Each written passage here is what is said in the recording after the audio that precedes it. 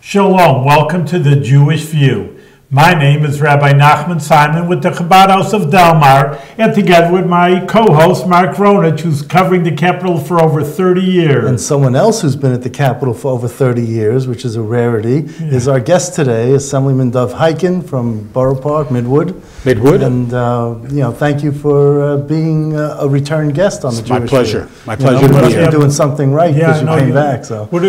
You have the most seniority probably you're up there, the top five. I think there are about five or six or seven people who have been here a little longer, but 35 years is nice. Yeah, I know. You know, so and you're still young. Must be doing something I represent a great community who I appreciate them, and obviously they appreciate me. You know, I do the things that I do. I stand up for things that are important, even if they sometimes disagree.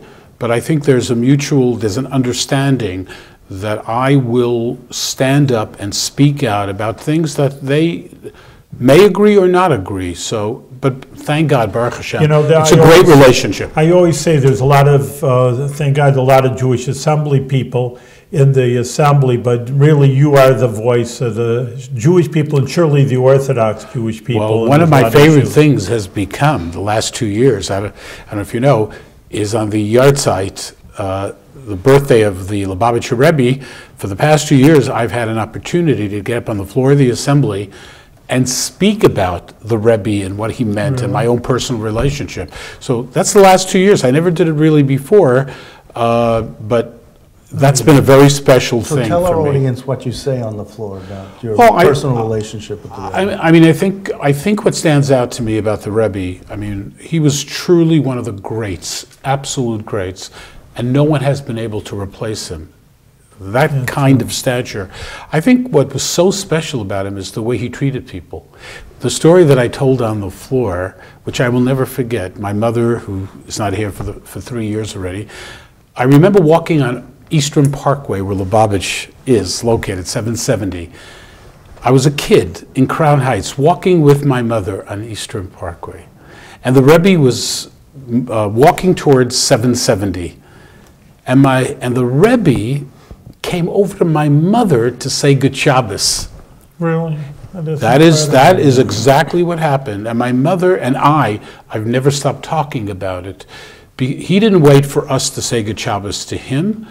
Good Shabbos. So, you know, there's so many lessons. I mean, I had many opportunities to speak to him, you know, he was in a class, the way every Jew is treated by the Rebbe and therefore by Lubavitch to this day. You know, we live often in communities, everybody's judgmental. You know, this kind of Jew, that kind of Jew, and sometimes people think they're better than others. That's not the way Lubavitch is. Lubavitch treats everyone with respect. You can walk in with jeans, you could walk in with a bekcher, a Hasidic outfit, doesn't matter. You're a Jew, we treat you with respect, and not just the Jew, but he treated everyone the same way.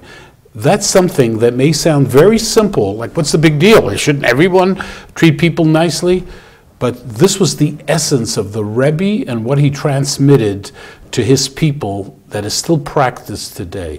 Yes? And what's interesting about the Jewish community is that there are some people who say, oh, the Lubavitch? No, those are those people. You know, I don't want, and Jews say this about, you know, those are those people. We don't, you know, they're sort of intimidated by the higher level of learning, of Jewish learning by the Lubavitch, that they feel inadequate to be amongst their group. Well, no one should feel that way. And if you travel anywhere in the world, I mean anywhere in the world, in Africa, Asia, you name it, and you're looking for kosher food, or even if you're not kosher, but you're looking to be with Jewish people for the Sabbath or something, all over the world, all over the world you can go and you'll be welcomed in. They won't ask you questions. And won't ask for is that exactly? Yeah. Is that amazing? Yes. No, and it's absolutely astounding. And I've had that experience where, you know, wherever I go, I will always look up Chabad House and gravitate towards there. You go to Paris, you want to look at visit sites. one of those things is Lubavitch. You know, and I've done that traveling throughout Europe and other parts of the world. You know, if Chabad is there, you know it's going to add to your trip. Right, and I'd rather stay with a Chabad family than stay in a hotel because it's family. It's so much richer. Well, that's the special relationship between the Jewish people. Right? That we have a connection and, you know, a fellow Jew, it doesn't matter, I don't know you, I've never met you before, but we're part of the same team, we're part of the same family. That's it, that's beautiful. So that's the way it is. I would like for you to give our audience an update as to what happened on Ocean Parkway, because what they had to do, just for clarification, is that the New York City and New York State DOT said that the service roads had to be used for right-hand turns. That's right. And that would clog up oil delivery trucks, emergency vehicles, absolutely. getting through. And also, when they were there first, these trucks and the emergency vehicles, people couldn't, the regular cars couldn't get through. Right. So, and the city said this was because they wanted to cut down on the number of deaths or injuries. It was actually the state. The city actually supported my position to look further, to study further. The city was with us. The mayor, Polly Trottenberg, the commissioner of the transportation, was with us. This was the governor of the state of New York and the State Department of Transportation. They knew better than anyone living in the neighborhood forever on Ocean Parkway what was good for us.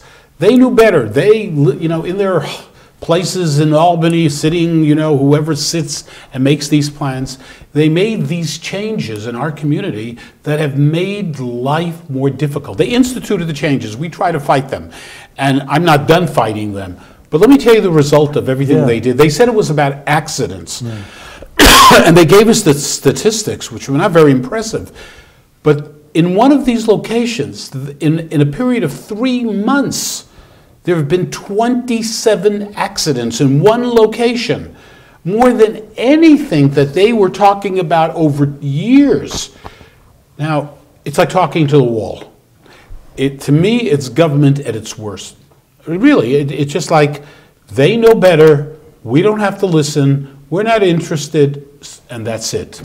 And that's honest, that's a tragedy. And I was down in, as you know, down in Ocean Parkway when you had your rally. Right. And I was so thrilled actually to see so many people coming out. I was afraid you'd be standing on one of the park benches there with a bullhorn by yourself. Well, Mark, we are planning another one that will be much, much, much bigger. There is no one in our community, and it's not just Ocean Parkway, people far and wide, no one. You know, sometimes you make changes, maybe we were wrong, look how much better it is. It has improved things. I don't think you'll find anyone who thinks that this has made things better. It's made things worse. So what happens if someone makes a right turn from the main road? You get a ticket, a moving violation. But that's only if there's a cop there to find you, or there cameras. No cameras, thank God, yet. But yeah, you get a violation. And what was the corner? Was it Avenue J? It's J.P. Kings Highway, or some of them Avenue C. No, I that mean they that changed the right turns. But I mean that had the elevated accidents. Yeah, J. Some of the others too, but J in particular. So, you know, it just has made life so much more difficult for people. Also on the service roads. People tell me all the time, it used to take me 10 minutes to go from here to here. Now it's 25 minutes. A common refrain from people. So to me, this is like, it's sad. Starting with the governor, really, just not listening. You know when they're going to listen? Next year, election time. That's when they're going to listen. Just wait and watch. That's when they're going to listen. Now they didn't have to listen. They could get away with it. So you're going to have another rally? Yeah, we're working on it for some time in June. To bring out a lot of people. Again, you know, we're not doing this because I have nothing else to do with my life. It doesn't make sense. It's made things worse, more difficult, more complicated. Is that what government is all about, to make our life more difficult, more complicated? You know, I just read you have state troopers now all over New York City. You know, lately. I don't know what that's all about, but I'm not quite sure what the plan over there is. But it's resulted in thousands and thousands and thousands and thousands of tickets, violations being given to people all over the place. I was on, Like the New York City Police Department can enforce the law. We need state troopers. I love state troopers, by the way. well, it just adds to what the New York City Police Department does. It's an extra But resource. believe me, the city of New York did not ask the state, "Oi, police, we need help." You don't think so? I know not. You know? I know not. Okay. It is a fact. No one asked. You know, with the relationship between de Blasio and the governor, I don't think we can even imagine de Blasio asking the governor. But no, nobody asked for any additional resources. This is purely the state. I don't know the motivation. I don't think anyone can find out. You know, Right. I don't think you'll be able to find out as a reporter. Right. Go ask a question. See if you get an answer. So I was coming down Ocean Parkway from Prospect Expressway onto Ocean Parkway, and the second street, there's a camera Yeah, That- right. There are some cameras there. that gets you. Oh, yes. And they don't tell you that you're going from a 45 on Prospect Expressway To down a to 25. 25, right. I thought it Which was also 30. makes no sense. And I thought it was a 30. It used to be 30. It used to They, be, right? lowered And for it. me, coming out from Albany, I'm thinking You- 30. you- So I set my cruise control on 33 or 34 Right, or right. whatever, and I got the ticket. Really? And Okay. I told them what happened and an appeal, and it was like, They didn't care. This is it. No, they They don't didn't care. care. And it was the judge who didn't care. Right, The right. judge wrote back and Right. cited something that wasn't even true, but Right, right. but you don't go back. I mean, Right. you know, you got the appeal process. One lies, the other one swears by it. Right. You know, so you got Look, it's a problem. look, But Bob Carroll's district, the Robert Carroll, the new guy, it's his district. So I know I'm waiting that. to get him on the show. I know. To get him Well, to do something He for was me. he was there at the community board meeting. He was Yeah, there. uh-huh. He wasn't even in office yet when we Right. were doing this, and he heard the way people felt. In fact, that community board 12, voted unanimously, 50 to nothing, asking the state, hold off, don't rush, give it more time. That's what the mayor asked. Just hold off. Let's take a closer look, because they had concerns, but you know, they were deaf and dumb. Okay, so now I want to switch topics for a minute. Sure. Kosher and halal food in New York City schools, do you support that? That's a David Weprin bill. I know. It's a one-house bill this year. Last year they had it. Can I tell you, I can't say that I am against it. I'm not going to say something like that. Just explain, because I really don't know, what it mean that they're offering kosher Well, lunches to I think what schools? they're offering is that, they offer lunches, but if you're And an they have a Orthodox Jew, or if you're, But they have a vegetarian option, which they're saying Right, right. The Jews and the Muslims you could take can. advantage, yeah. So, I'm not going to say I'm against it. Is this like a priority for me? No. Okay. Because there is another option, as you pointed out. Yeah. Well, It what is they like have it to is have like a- you have to starve. Yeah, but be a mashgiach, what are they gonna have, a No, kosher it's packaged like supervisor? airline. Oh, an airline Yeah, packages. yeah. But look, I'm not going to be against it. You know, if the state of New York wants to do it, Well, do it it. would be City of New York, wouldn't it? Yeah, right. Yeah. But I'm saying we have to pass the legislation to would tell you? them what to do. Right, yeah, you do, that's right. Exactly. So mayoral control of New York City schools, do you support that? Absolutely, of course. Yes. You do? Yeah. Why? Because I think someone should be responsible. For a long, long time, when it came to the public schools, the governor was not really ultimately responsible. The city didn't really, the mayor didn't have the power. He didn't give someone the power, as we've done in this case of the city of New York, to the mayor. Give it to him, Then you know who's why do you have to responsible. exactly? Why do you have to come back every year and play this game? Let the mayor. If no one is in charge, then no one is to blame, That's right. and that's how it works. And that So, would of be the course. school, all these school board, the little Exactly, community yeah, boards or yeah, school board, right. yeah, So absolutely. I wanted to ask you, you mentioned over the past couple of years you carried this resolution about the Rebbe's Sure. birthday. But have you also noticed, seen the enthusiasm dwindle regarding Jewish functions at the Capitol over the past couple of years? I mean, Tu B'Shvat, Rebbe's birthday celebration, commemoration. An Israeli official of some sort would come to the Capitol. I mean, when Purim would fall out on a Monday, Tuesday, or Wednesday, sometimes there'd be a little Megillah reading. Right. What Things have changed. yeah. But so you've noticed that also? Oh, of course. Okay. I talk about it all the time. Oh, talk We knew- about it. I don't know how much I want to talk about it, because I think there's been, Look, there are a lot of people, not good, bad, or anything, no judgment, Right. but it's a different world. You have many more minorities, so-called liberal progressives.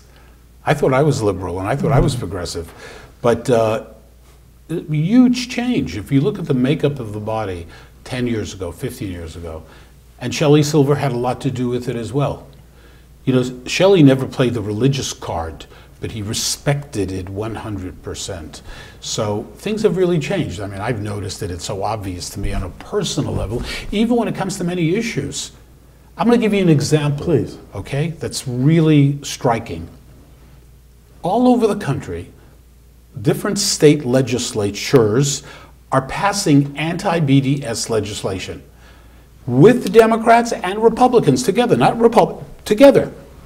In New York, nothing's happened in the Assembly, and nothing is going to happen. But that Do you know why?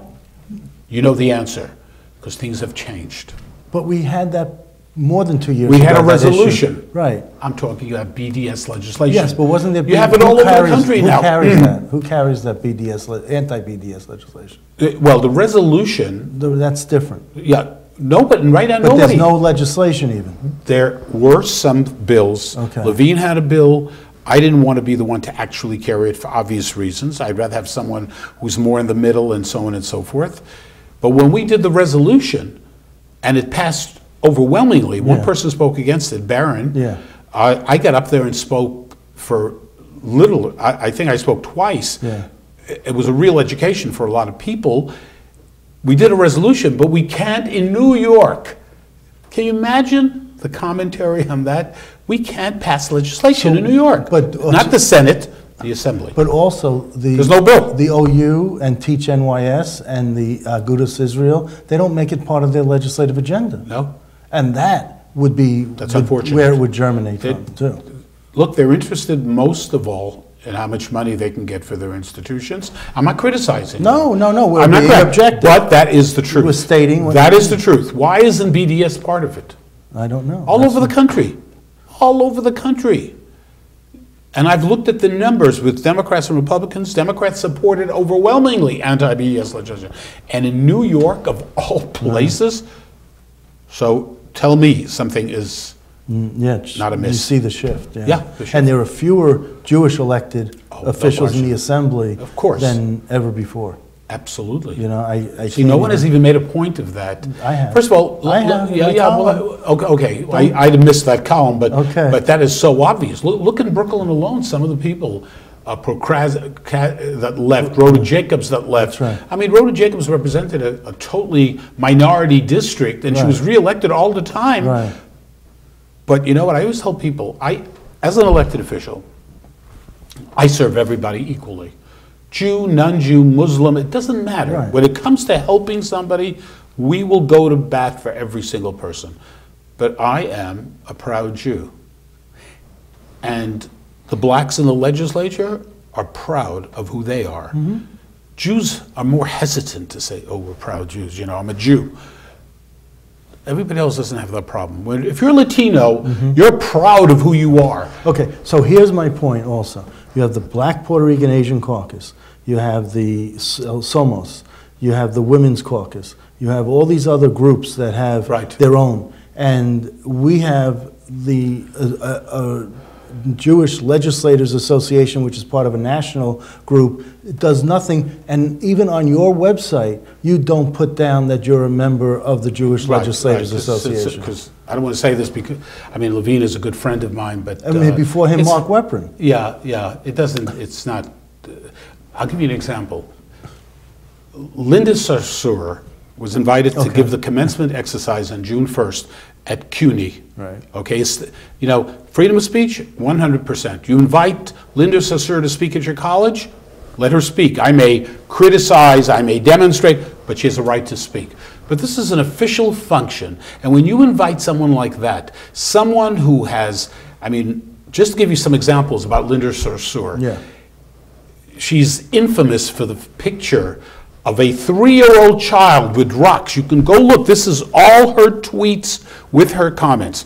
She shows a picture of a 3-year-old child rocks in his hand, directing it towards Israeli soldiers.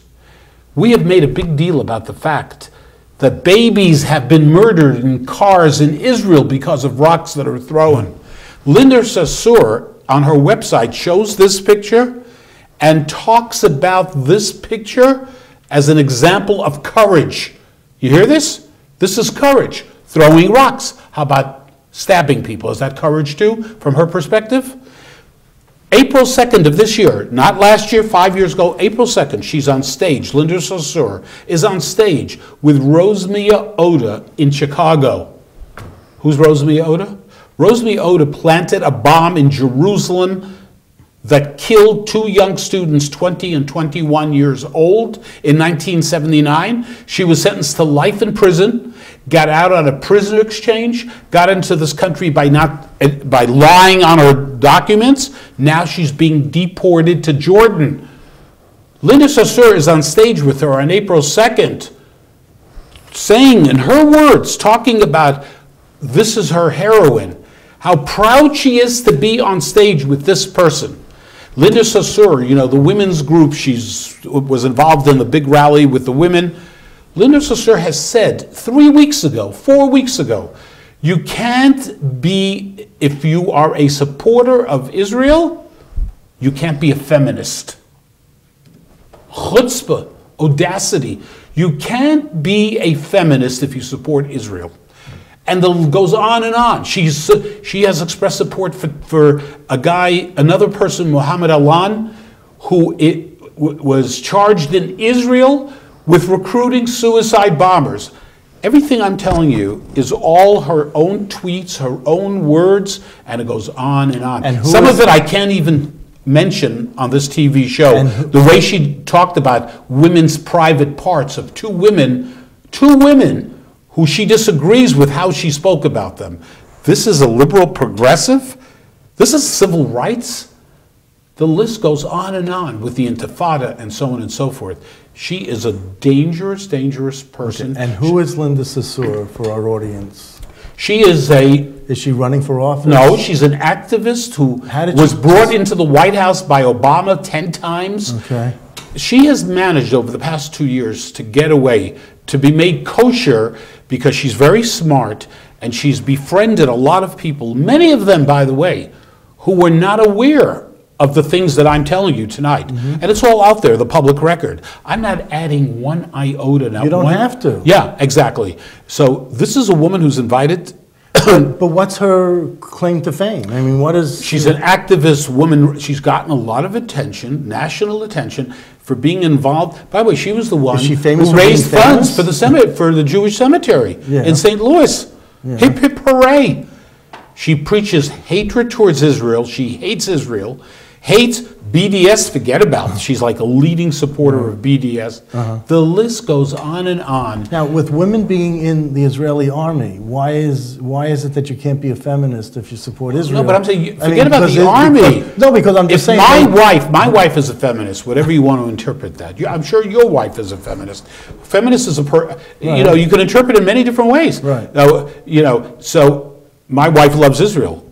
So Linda Sarsour is telling my wife and your wife and all of us, I mean, you're Lubavitch, you love Israel, you can't love Israel, and I mean, it's crazy. But let me tell you the worst part, the hypocrisy that goes on. You know, if anything is done by Trump or some of his people, all the liberals, progressives, they're condemning it, they're yelling, they're screaming. You have Linda Sarsour and you're not doing anything. You're a hypocrite if you sit by silently. I would ask anyone who supports her to show those tweets of hers and some of the things I've mentioned here, and I've only mentioned a few. All right. It's only a half-hour show. How can you support her? Just explain to me. You support violence? Are you for violence? How do you explain the things I've told you? But is she famous for being famous? I mean, what? I mean, yes. Aside from being, there are a lot of activists who don't. Well, with the election of Trump in particular, being that she's Palestinian, Muslim Palestinian, she's gotten a lot of attention as someone standing up. So She's the Muslim media, exactly. So the media, I don't have to tell you, is basically very liberal, and that's a perfect figure. She wears the hijab, she does that whole routine, comes across like a nice person, but she is dangerous. She associates, praises terrorists. Okay, so you mentioned Israel a few times. We know the President, Donald Trump, is going to Israel, amongst also Saudi Arabia and Italy. So he says this is the first time a sitting president has gone to a Muslim, Jewish, and Catholic country. So, you know, what's the problem with him in Israel? You said that there was... Well, I don't have... Look, no, is there a problem with his trip to Israel? I have said all along about Trump. I'm happy Trump won. What are you hoping that Trump will... I'll give you one example. One of the things that just came out publicly, that if that ends up being the case, and this came out from from someone in the administration, okay, saying that he will go to the Kotel, he will go to the Western Wall, but he will not go with the Prime Minister of Israel. Whoa, what? Why? Did anyone say why? No. No explanation. Okay. And remember, this is Trump. Trump has no rules. He does whatever he wants, says whatever he wants. I mean, it's a little scary, some of the things with Trump. Let's be honest. It's scary. So he's going to Israel, he's go to the Kotel, but he will not let the Prime Minister accompany him in Jerusalem? I don't get it. Well, did someone say something that the Western Wall is not part of Jerusalem? That's another thing. Well, yeah, talked about that. Yeah, that was horrible. Who a said senior aide, these are not just anybody. Right. This is a senior aide to Trump. Right. Made a comment when they were discussing the trip, you know, the Israelis and the Americans, made a comment saying that the Western Wall is part of the West Bank. Oh, he just didn't know, maybe? You know Is what? it ignorance? You know, I'm tired of ignorance Okay. in this administration. Okay. You know, you want to be president, you are president, you have people who work for you. I'm tired of excuses I didn't know. Sometimes that is okay, but it can't be on and on and on, like the comments by Spicer with the Holocaust, right? I mean, you can't be ignorant all the time. But that's why they say it's amateur hour up there. That's why they... It sure looks that way, and it's scary, to be very honest with you. It's scary, you know, suddenly, you know, Trump, you know, is going to make peace, all kinds of deals on the table suddenly, right, he's going to make peace. Well, it's a joke. He's put Jared Kushner in charge, his son-in-law in charge of making peace. Look, I don't want to laugh at, you know, that whole thing. The whole, you know, look, we're all watching.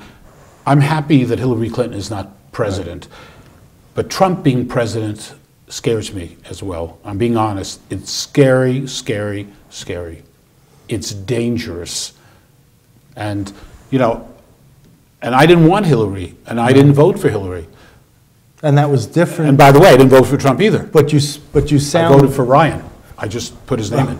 But you sound differently now, in your opinion, than when you were in the synagogue that I went on Ocean Avenue. Not really. You had that debate, you know, that... I always wanted Trump.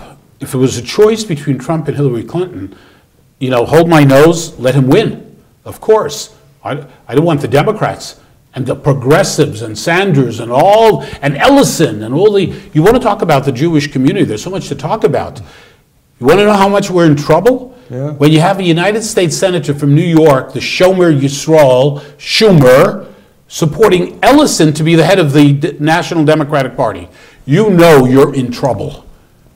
How do you excuse that? It's called selling out. I'm saying it openly. It's called selling out. Ellison, Shomer Yisrael supports Ellison with his record? How do you explain that? And how many people spoke out about that? How many people? Because nobody wants to rock the boat. But I've asked Schumer. Nobody wants to rock the boat. I personally asked Schumer about that, and he won't answer. He won't talk about it. Yeah, I wonder why. Why wouldn't he talk to you? Because it's New York. Because he's uncomfortable. That's right. Look, he got elected last year. If he was running this year, he wouldn't have done it. Right. It's all about the cycle. Oh, absolutely. It's pretty sad. Yeah, so you're going to be running, you don't see retirement in your future, I hope? As long as I can continue playing paddleball against people 25 years younger, I'm going to continue running. Okay, wonderful. I really look forward to that. No, that you are a blessing in the assembly. Thank you. I admire you, Thank you. I appreciate that. and everything that you've Look, been able to I'm very accomplish. frustrated, to be very honest, because I see what's going on, and it really is scary. But with all of this, you don't sit on any committees. You have a leadership position, though. Right. What's your leadership Deputy position? Majority Leader. Deputy Majority Leader. So does that make you number 3 or 4? Yeah, right. In that range, okay? And all your entire focus is constituent relations. Yeah. Look, can I tell you? And you don't get mixed the reason up. I'm in office so long is not all the public things on TV and all that.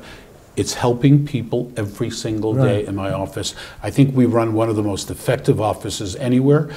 By the way, I'm told this by the speaker that I may have the first or second largest allocation for staff in the entire assembly. Really? Yeah, you could check that. But we really Mark, you got we are there. No, we're seriously. I take great pride, and I take it very seriously, helping people. And we do, I'm talking about my staff, Yeah. I do my part. We really help people. And you just don't hold office hours. You meet with people in your home. I mean, you're 24. That's so true. How do you know that? How do I know that? Yeah. I know these things. He's a Yeah, reporter. I have a camera outside Look, your house, let and me I tell see you, this. If someone calls me at 11 o'clock at night, they got my cell phone to somebody, I don't mind if it's important. Right. If they could have done it at 9 o'clock in the morning, I tell them, how come you waited till 11 o'clock at night? No. But if it's an emergency, Yeah. I will get out of my bed, Right. I will dress, I will go, I will do, Yeah. I won't even hesitate. That's just the way I do things. And all you my have life. in the All my life, you're I just do it not all the saying time. I do that all the time, even now. I mean, I do it all the time. Right. And you're how old? Do you know? 29. 66. 66. All right. Well, To be you're a young 29, you 66. have a youthful 29. Listen, it's something That's right. I say it all the time. Every year we get a report card from you. But I just want to say that you are really the voice, not only in the assembly, surely in the assembly, but really in New York City. Right, yeah. You are the voice of the Jewish community. I'm not happy Orthodox. about that, because I wish there were more people who stood up, so it wouldn't be Dov Hikind. It would be Dov Hikind and this one and that one and the other one.